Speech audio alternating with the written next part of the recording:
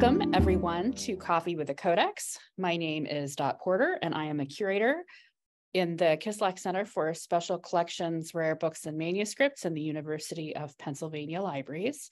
I split my time with the Schoenberg Institute for Manuscript Studies, which is a research and development institute in the Kislak Center that's focused on manuscript studies, sort of broadly defined. We do a lot of digital work, a lot of digital humanities, manuscript digitization using the digitized manuscripts, and I do a lot of video. And one of the things that I do is this show where once a week I hop on Zoom for 30 minutes and I show off one of our manuscripts. And today I am very excited to finally be able to show you LJS 41. This manuscript, I think this is the third time that I have tried to show this. I think I got sick in April, and then in June, I discovered that unlike most, at least, of the other LJS manuscripts, that is manuscripts from the Larry J. Schoenberg collection, this manuscript does not live in this building, the Van Pelt Library. It actually lives in the Katz Center, which is our Judaica Studies Center, and that is in Center City, so it's like miles away, and it takes a while to get here, which I didn't realize, so I was very careful this time to request it early, so we have it here.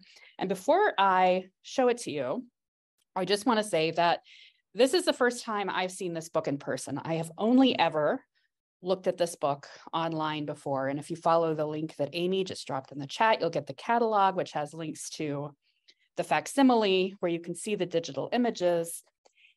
And I had no idea that it was tiny. So this is the size of this book. I actually couldn't find it on the shelf because I was looking for a big book, but it's a little tiny book that they delivered to me in an envelope. So I am already full of joy for this manuscript. So let's go ahead. Yes, it's really tiny. I do not have big hands. I have little hands, and this is a very small book. So let's go ahead and open it up.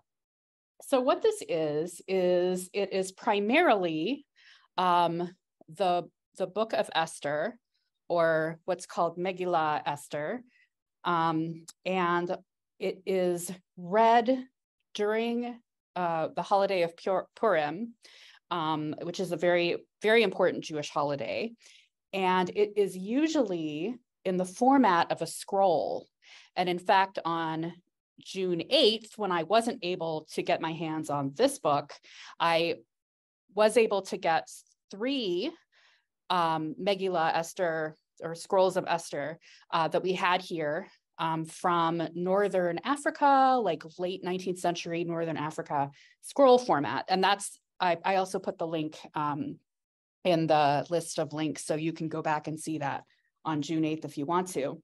And the reason that they're scrolls is because, well, I don't know if this is the reason, but they are scrolls traditionally, and they would be read in front of a community. So it's sort of an audience, reading out loud to an audience sort of thing. So they're big, they're pretty big, the scrolls are.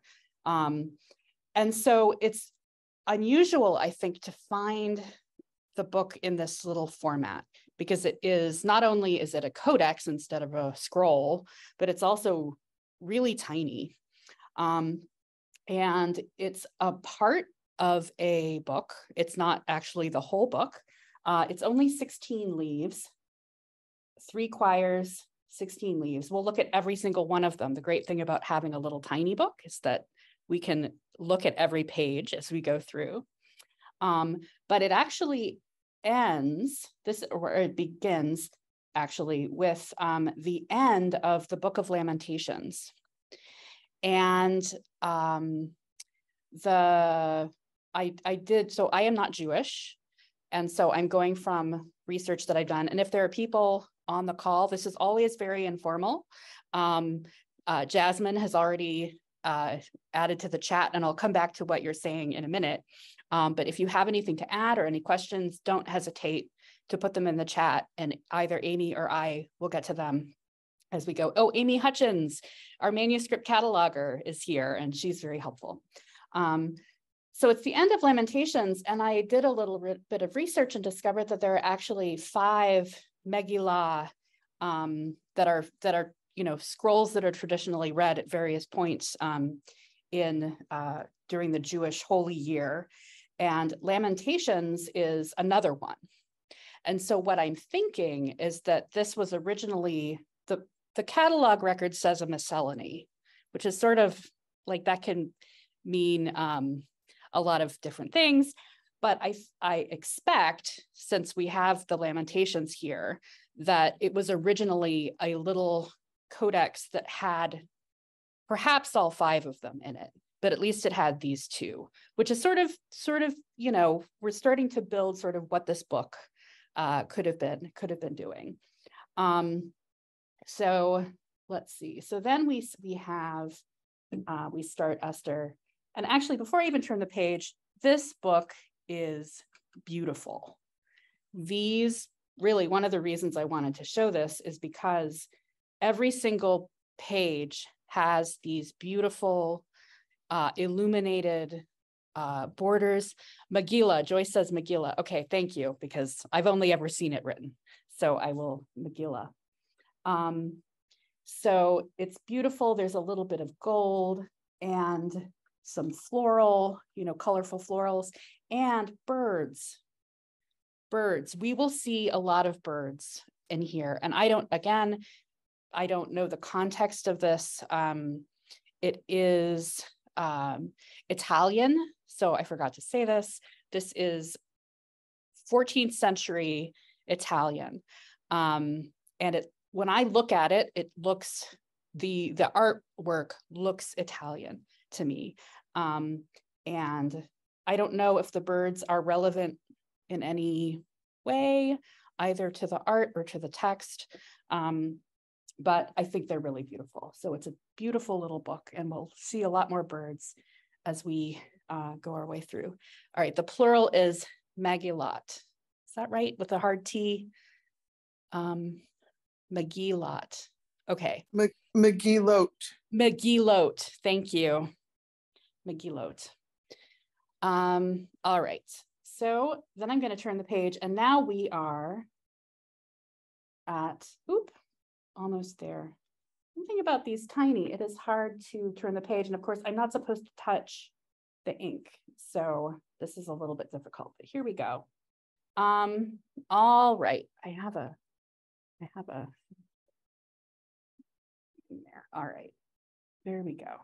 So here we have the start of the Book of Esther. So the Book of Esther, if you are not familiar with it, is one of the great stories of sort of the uprising of the Jewish people to overcome adversity. And briefly, you have the king of Persia, who needs a new wife because he assassinated his old wife. And so he marries Esther, not knowing that she is Jewish and not knowing that she is actually the cousin of, I just had his name. Mordecai. Mordecai, thank you. The cousin of Mordecai, who is one of the great Jewish leaders. And so she comes in secret, and essentially Haman, who is the, we'll look at these pages again in more detail. I just want, as I'm talking, I want to move through. Haman wants to kill Mordecai, but Mordecai has helped the king. And so essentially at the end, Mordecai and all his sons are hung by permission of the king of Persia, and that's wonderful. So this is the story going through, and then one of the things that's really lovely is when we get to the end, when the book lists out the names of all of Haman's sons, in the text, if you have the roll, you can always tell where it is because, yes, Haman wants to kill all the Jews, not just Mordecai. Yeah.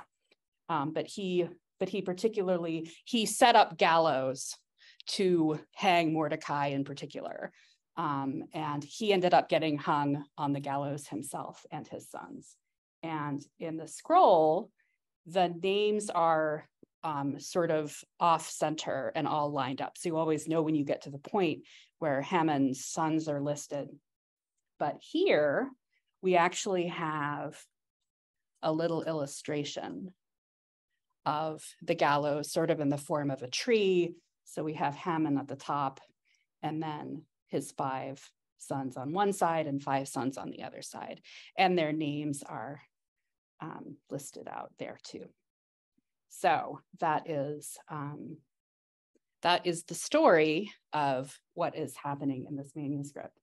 And I do want to take some time to look through at the illuminations because they are just lovely. I do want to say though, as I'm going through, I've been noticing, I don't know if you guys have been noticing this too, but there are these little dots. I noticed them on the first page too, and I wasn't sure what was happening, but it looks like whoever prepared the page for the scribe and the artist to do their work outlined the areas using these little dots, something that you might expect, or I might expect to see using like blind marks. So taking a sort of hard point and making marks, but instead they've actually used ink around the edges, that's something you can look for as we go through. So let's go back to the beginning, all the way back to the beginning, because I don't want to miss any of these.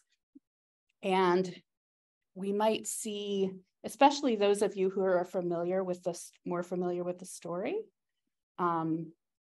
we might see if there are, let's see, anything that's sort of relevant. So here, oops, we really have a lot of little, what I call little guys in the margins, various kinds of grotesques here, and there's one up here. There's a really, I like this blue flower that's up at the top. More birds and bird-like creatures. I'm not sure, I don't think it's a bird. Here we have an owl. I'm quite fond of that owl. Yes, Amy saw the owl. It's really lovely. Here we have, it looks like a rabbit being chased by a dog, like a hunting, a sort of hunting thing, which is interesting. We have a earlier, I think, ferial psalter. It's a psalter for, I think it's called secular use, but like a Christian book that also has a very similar, slightly different style, but has the same one there. Ooh, Bran is pointing to a porcupine on 13 verso. So we'll see that when we get to it. And since these are all so lovely, I want to let you all know that this manuscript has been digitized and the high resolution digital images are in the public domain. So if you wanted to do something with this, you would be more than welcome to publish it or whatever. There's like 2 little rabbity things here. I'm not sure what they're doing. Another bird, a bird down here, another bird, fighting birds. I think there were, I don't know, I think they're fighting. Maybe they're not, maybe they're doing something else, but there were other fighting birds, the same kind of layout with the one bird on top of the other, just sort of interesting. Yeah, it's a really lovely combination of kind of fantastical and a little bit realistic. Let's see, blue roses. I don't know if they're roses, but they're definitely blue. Oh, here's a blue rose. I'm sorry, my finger was on it. Yes, I think that is a blue rose down there. a lot of really lovely blue. Ooh, there's another one. This blue is very nice. So we haven't, as far as I know, there hasn't been any kind of work done on what the inks might be or the paints might be that were used here. So I don't know what if that was like, if it's like lapis lazuli or something else. These here is a snail man who seems to be he's got something going on with the bird there, which is kind of fun. We have a little green dragony guy, and here is, not sure what he's doing. Here's a person. We finally have a person here, maybe a shepherd. He's got a hook in his arm. Oh, I'm sorry. This is sort of, here we go. I'm going to try to keep this up so you can see that better. And again, we have this rabbit being chased by the dog, almost the same as the other one. So the artist is reusing his ideas, which is a thing that, or her ideas, which is something that you do see. And here's another one of these little rabbity guys that we saw before. Let's see. Oh, here is, I think, a squirrel. And there's a dog up there on the right, another owl. All right, Karen, yes, I haven't been paying much attention to this script. So Karen says, I am interested in the calligraphy. Do you know anything about the style? So I'll zoom in a little bit so we can see that a little better. And then I'm going to take a look at the record and see what the record says about the script. It's Italian Sephardic semi-square script with vowel points and cantillation marks. And then there are poems that are added at the end that we'll look at that are written in a slightly different, but also Sephardic script. So that's that. So sort of interesting, Sephardic script is associated with Spain and the Jewish communities in Spain. And so it's not hugely surprising to find that also in Italy, because I understand there was a lot of a movement back and forth between Spain and Italy, especially when you have the communities getting pushed out, kicked out basically of places. And so there was a lot of movement there. All right. Joyce is asking, who is the person on the left, a king? So he looks kind of like a knight. It's a little hard to tell. And whether he's supposed to represent, this is actually a question that I have, if this represents someone something in the text or elsewhere. But we have Jasmine is pointing out, it's next to the paragraph that starts with the story of two men plotting to kill the king that Mordecai overhears. So it could be, this is what I was hoping for, to see if we could start finding maybe some relationship between these illustrations and the text. Here's another one of your blue roses. Yes, let's keep going. Check the time. We still have 10 minutes, so we have lots of time. Here we have more people. Well, he's not really a person. He's sort of a half person with a bow and arrow. We have some more little guys, but then over here in the corner, we have a knight. Ooh, okay, George, I'm going to read your comment. It is possible that the illustrative reference to the natural world are linked to the text of the story. The story has as its heart a theme which de-emphasizes the role of God's hand in the world. The story intentionally does not mention him in the text, creating a mode which makes all of the fantastical events and turns of play appear as though they could simply have manifested through natural means rather than divine. Hence, the depiction of nature in the art reinforces this essential theme to the story in the holiday of Purim on which it is read. In fact, Jews have a custom to dress up in costume on the holiday, another reference to nature's masking of divine impetus. Oh, that's really delightful. And I did know that I don't know if I want to say that he was mentioned in this, that it was sort of a natural thing. And I also knew that Purim is a big party and people dress up, but I never made the connection between sort of why they did it. So I love knowing that. Thank you, George. Great. Here's another half man with a bow and arrow and some critters. Oh, I like that. I like that so much. Here's another knight and more guys, another owl. I love these owls. They have the biggest eyes. Oh, this is the same as the one on the front, only smaller, and also down here. So definite repetition of the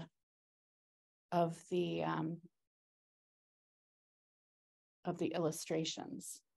Let's see. And then some new ones. So we have him, but he's got a funny face there.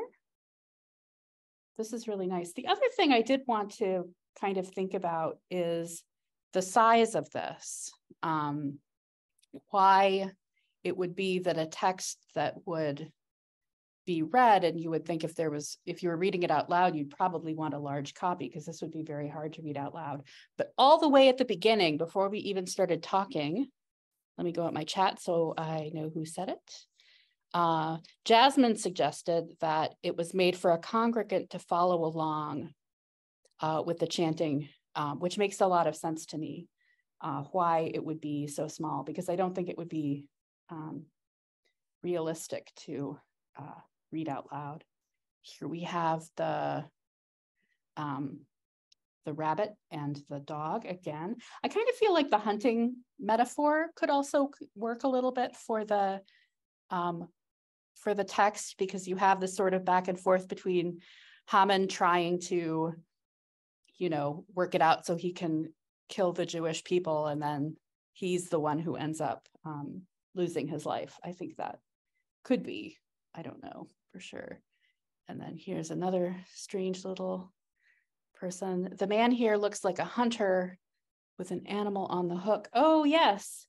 Oh, there we go. There was one at the beginning too. Do you remember? I thought maybe he was a shepherd because he had a hook. Let me see if I can find him. Where'd you go, sir? There he is. Oh, and he even had an animal on the hook there, and I didn't even notice. There he is. So yeah, I think the hunting metaphor seems to be a thing. We have people hunting, we have the dog hunting, the natural world, and then here we have Haman and his sons, and more animals. And then we're almost to the end. We have just a few more pages. Let's see. I am not sure why there is. Oh, it's because we're still listing the sons. So I'm pretty sure that's what's happening. We have 1, 2, 3, 4, 5, 6, 7, 8, 9, 10, 11. I feel like I missed. Oh, there's different lengths of rows, but that's what is there. Oh, I've been told that it's Haman, not Haman, so I've been pronouncing it wrong. Apologies for everybody. Haman. Where's the porcupine? I missed. Was it on? Is he on this page? Oh, there's the porcupine. Yes, recognizable porcupine. Let's see. There's lots of chat. The rounded Hebrew scribal hand is more likely Northern Italian 15th century, which does seem to have some Ashkenazic influences. The illumination and decoration are later. Oh, so this is something to look into, because we have it dated to the sort of broadly 14th century. And so, oh, I know I pronounced it as the Hebrew, so I'm okay with Haman. Okay. Okay, pronunciation varies based on geography. Okay, thank you. It's like calling somebody by the wrong name to their face and not realizing it till later. It's very embarrassing. All right. Hope says a book this small and elaborate could be a personal study book. A person could have commissioned the creation of this book since the illustrations are beautiful with so much color. You know what? That makes a lot of sense, that it would be a personal commission rather than a shared book, I guess. And it would be somebody, obviously somebody with money, because this is really nice. It does have a lot of gold. It has a lot of color, a lot of detail. It's a really, really lovely book with a lovely little squirrel here down at the bottom. And other little, here's another knight, looks like there, and a dancer. It's really lovely. I'm so glad I got to see this in person. This is really neat. And here is our little snail man with his friend the bird again, we also saw at the beginning. So that's lovely. Oh, that's really nice. Oh, and here is the one that we thought might be the king again. So it is kind of fun to see the reuse of these. And here we have those birds, the same birds. We've seen them four times in here. And our last little blue rose. And we can see this isn't quite the end. There is one more leaf that is later text. And let me again flip over to, oh, no, I don't want to end the meeting. Sorry, I almost end the meeting. I don't want to do that. So the last leaf has been replaced. So this is an added leaf. And actually I can see that because the parchment is not the same. The parchment is a little lighter and there's a paper. It's been pasted to a tab there. Let's see. There are written 2 liturgical poems, which are also used at Purim.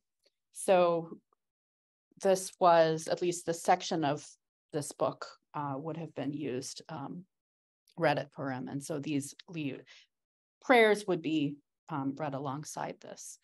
So I'm just checking the chest to see if there's any last questions. Lots of interesting creatures. Yes, it's very fun. Okay, Jasmine says that's the liturgical poem or piyot recited after the chanting of the scroll concludes. Very cool. Okay, thank you. It's just about time to go. So I will take our last minute to just sort of flip back through. And I hope you can come back next week. I didn't plan this, but next week we're looking at a Bible. And then the week after, we're looking at some Islamic manuscripts. So I didn't plan that 3 in a row, but I think it's kind of nice. So I hope that I'll see you again. And I hope you all have a fantastic week. Thank you so much for coming.